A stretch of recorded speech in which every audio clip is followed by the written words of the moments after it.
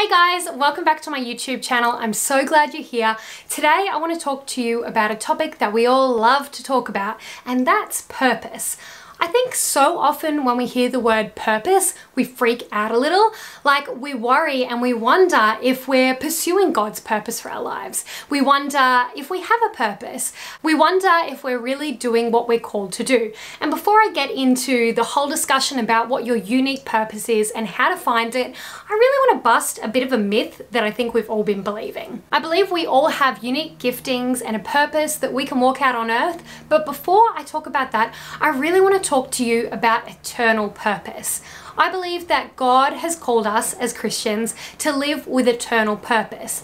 And that isn't necessarily confined to one thing, to one career, to one passion or anything like that. It's a way of life that God has called us to live. And there are a few different areas that I think God has called us to walk out an eternal purpose. And that's in our relationship with Him, how we are called to love God, to know Him and serve Him, in our relationship with other people and also with other Christians who can encourage us and spur us on in faith. And I think part of our eternal purpose is also to become more like Jesus. And I think in doing that, we are called to point people to Jesus and to be a light in the world. Knowing that you have an eternal purpose changes things. It completely changes the game. Instead of living life for yourself and by yourself, you're able to live your life for God and you're able to live your life with other people. And if you're worried about your purpose, be encouraged that you've already got it and that as you pursue God each and every single day, you're walking it out. As Christians, ultimately, we should be pointing to Jesus Christ. And this is something that we can do every single day, whether we're at uni or whether we're at college, whether you're in the workplace or you're just hanging out at your local coffee shop or boarding the bus in the morning. But here's the thing, our creative, all-loving God has created you unique.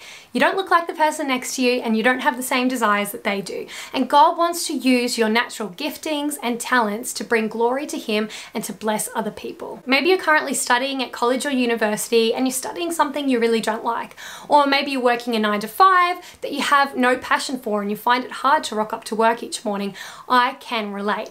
And you're wondering, hey God, is there more for me? I know you want to do something you love and I know you want God to use you in amazing ways. But you're probably wondering, Elise, how can I find out my purpose? How can I take that next step? Well, I want to share with you 5 steps to finding your purpose. So let's dive into them. Number 1, pray. Honestly, before you do anything, I encourage you to spend time with God. I encourage you to pray and ask Him to realign your thoughts and your mind and your plans with His plans, because He's a good God and His plans for you are greater than the plans that you could even imagine. This is something that I did in my life a few years ago when I was really struggling to figure out what my purpose was, and I was really struggling to sort of make a decision around some big life things. And I remember praying to God every single day. I would pray earnestly every single day, God, show me. I want to do your work. I want to do what you want me to do. Show me and lead me. Because I know and I knew that God is a good God, and I knew that the place that He would take me would be better than what I had. And here's the thing, I guess you might be thinking, Elise, do you know what? But how do I know that what God has for me is better? Because He says so in His word. I guess so often we can freak out because we've been holding on to things, or we hold on to maybe even things we don't even love, or we're doing things we don't love, but we haven't given it over to God and gone, God, I want you to do what you will with my life. And I promise you, I've seen it in my own life, and sometimes I've had to let go of stuff that I thought I wanted to do, but God has shown me a plan that is so much more amazing, and that it has been more amazing than I could ever imagine or desire. So I encourage you to first go to God. God will earnestly reward you if you seek Him. I encourage you to seek Him today. He's a good Father. He's not going to let you down. His plans will be better than what you could even imagine. Number 2, what do you love? What makes you jump out of the bed in the morning? What makes you excited? What's something that you could talk about for hours on end? Honestly, a few things in my life spring to mind, and I'm sure that when I said those questions, a few things sprung to yours as well. I encourage you to start writing down a list of the things you really love. And why not even ask your friends and family what they think you love as well, and what they see you get excited about as well. Oftentimes, those things can be the clue to where your passion and where your purpose lies. Number 3, what are you naturally good at? Have you taken the time to actually think about that lately? I think sometimes people can think, you know, oh, that's so vain to think about what I'm good at or to say what I'm good at. But do you know what? What you're good at is something that you're naturally gifted with. And if God has given you those gifts, it would be remiss of you not to use them. So I encourage you to think about that. Is it music? Is it sport? Is it art? Is it creativity? Is it that you're really good at organizing things? Is it that you have a real knack for something in particular, like technology?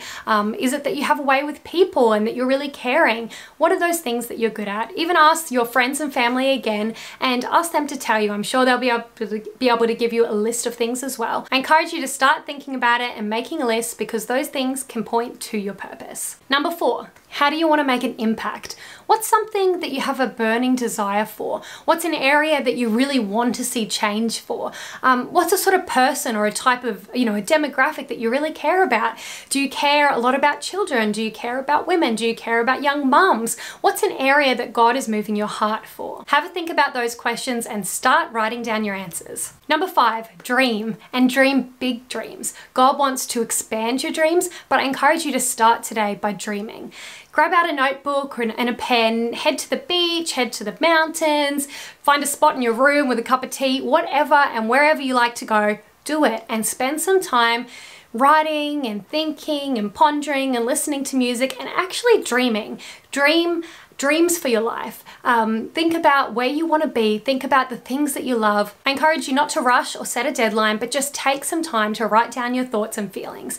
And then something that I really love to do is to grab a friend and to sit down with them and to share my dreams with them and for them to share their dreams with me. I love doing that because it's a space, with someone that you trust where you can workshop ideas, where they can go, hey, do you know what? That's great. I see that in you, and you can do the same in them. So I encourage you to write that down, to dream in your own time, and then to get together with a friend or two and to help each other expand your dreams and to see and call out the potential in one another. I know that God wants to do something incredible through your life. Just let Him and make space for this stuff. Okay? So I hope you enjoyed this video. I hope you enjoyed diving into 5 ways to find out your purpose, and it would mean the world to me if you could subscribe below and also share this video with your friends. And one more thing, if you could comment something below, tell me something you're passionate about. I want to get to know you and what your purpose is too. All right, thanks for watching, guys. I'll see you next time.